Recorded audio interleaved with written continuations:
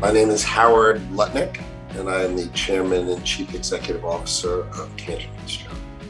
20 years ago, I was dropping my oldest son, Kyle, at his first day of kindergarten. And I was standing in this classroom, and an administrator from the school came down and said, Mr. Lutnick, they're trying to reach you, and a plane has hit the building.